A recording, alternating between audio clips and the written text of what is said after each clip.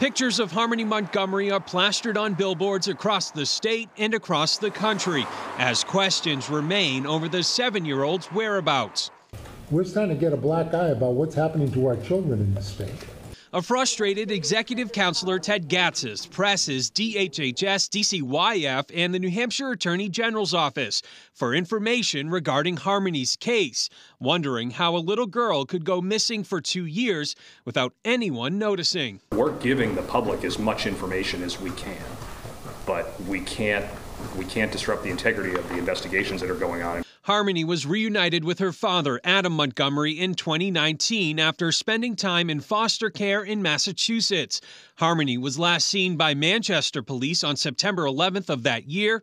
The missing person investigation launched December 27th, 2021. I'm extremely confident I will stand behind the work of this police department that led us up to 12/27, and I stand even firmer behind it from 12/27 to today.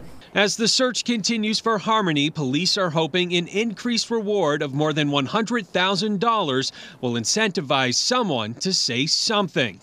Until somebody tells me otherwise or shows me something concrete and valuable that says that she's not, then this investigation is geared towards as if Harmony is still alive. And also tonight, the governor says he has instructed DCYF to conduct an internal investigation on its handling of this case. While he stands by the agency's work, he says when other states get involved in a case like this, things can get confusing. Reporting live tonight, I'm Tim Callery, WMUR News 9.